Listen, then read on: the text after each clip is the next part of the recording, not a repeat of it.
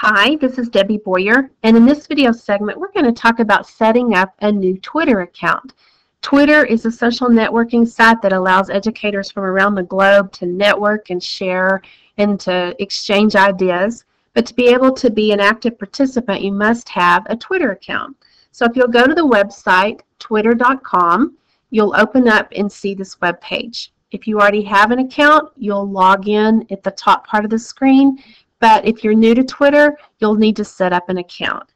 And I'm going to use Pam Buckley. I already have an account, so I'm going to use Pam and set an account up for her. So I'm going to type in her full name. Mine would be Debbie Boyer. We'll put in Pam Buckley here. And then Pam's email. I used my Gmail account and not my Canyon ISD account. That's up to you. I'm going to type in a password for Pam.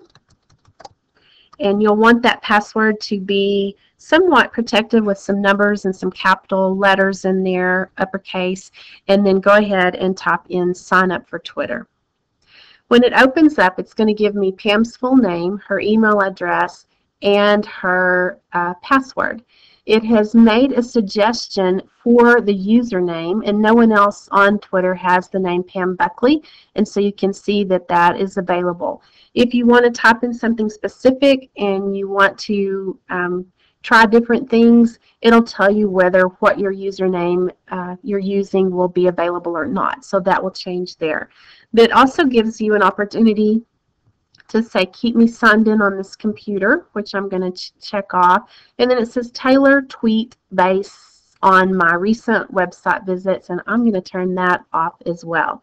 Then when I get ready, there is click the button below to agree to the terms of use. You can read the terms of use over here if you'd like, but I'm going to go ahead and click on create my account for Pam.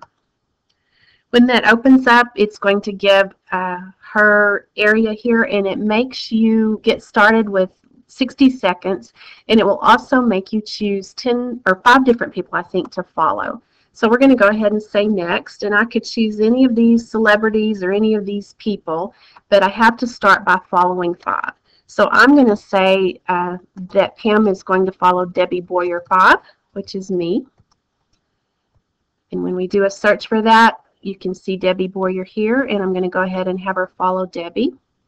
And then I'm going to have her follow Justin Richardson.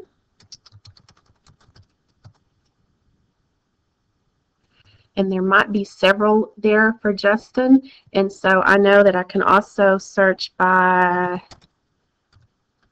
Teach Forward.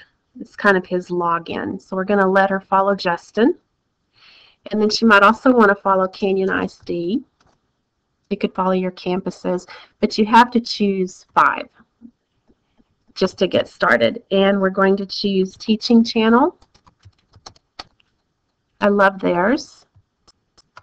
That makes 4. And then one more is We Are Teachers. But you can search for other people, you can search for your campuses, but you have to start with 5. And when we have 5, it tells us that's great, and we're going to go ahead and go to next. And then it says find and follow well-known people, try 5 more. So we can skip that, or we can try some for her to follow, and I'm going to do TCEA. This is a great one to follow. And John Gordon is an author that I follow.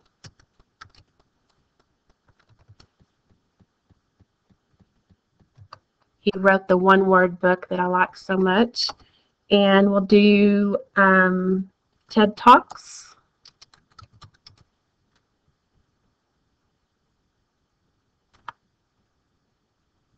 And then one other one could be The Pioneer Woman.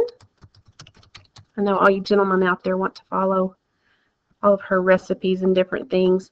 And then when I have that set up, I have 1 more to go, and I'll have 10 people that I'm following. And I really love the Tech Ninja Todd. And when I've got that going, it's actually Todd Nesloney, and I now have 10 people that I'm following, and I can say next.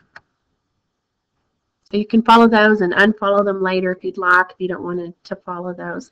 I am not going to choose to search by contacts for Hotmail, Gmail, Yahoo, so I'm going to skip that.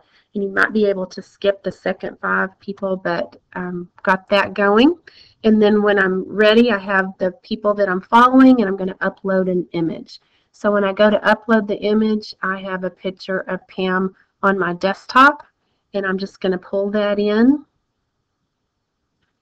And it won't load until I click on save.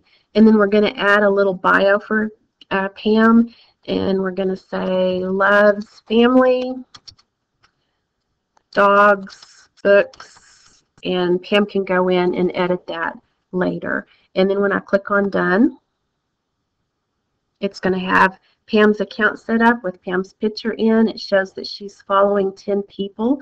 Right now she's not made any tweets, and no one as of this moment is following Pam.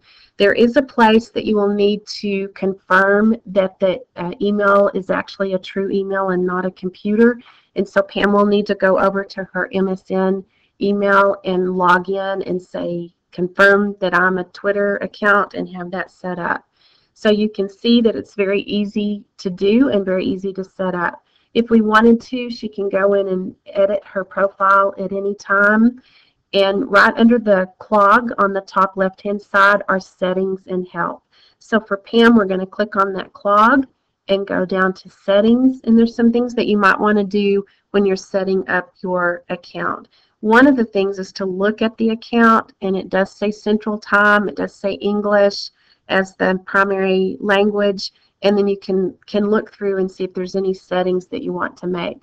When we get ready for setting and privacy, there are some things that you can choose in here to set and do, so you might look through those. And then there is a place for password, mobile, email notifications, and you might want to look at email notifications, and it will ask you, do you want to receive an email anytime your tweets are favored? You can say tailored to you or by anyone, so it's up to you. So I've set all of mine to be anyone, or you can take that off and not have any emails come to you at all. So anytime the tweets I'm mentioned in are marked as favorites, I would set by anyone. So if anyone tweets mine or retweets, then I'll get an email. But really, you do not have to receive emails at all. You can go in and set that to no emails if you don't want those coming into your email box. When you have it all set just like you want it, you'll go ahead and click on Save Changes at the bottom of the screen. When I'm looking at the profile, we looked at that earlier, we can look at the design, and the design is the area that is going around. These are blue clouds that Pam's account has, but I could actually go in and choose a different layout for her if we wanted to, or we can just leave it at the clouds. And when we have that just like we want it, then we'll be ready to save the changes and save that. One of the things that you might want to look at too is the part behind the picture, and if you wanted to customize a heading, you can do that as well with custom settings. So when we save those changes, we will then have it ready to go, except that Pam will need to verify and confirm that she has an account, and she might not see anyone following her. It might take 24 hours for the account to really be live and active, but that will get you started and have you set up with an account. If you have any questions, you know how to reach me. The second video will actually be how to send tweets and set hashtags, and so if you want to see more about Twitter, look for the second video. Hope you have a great day.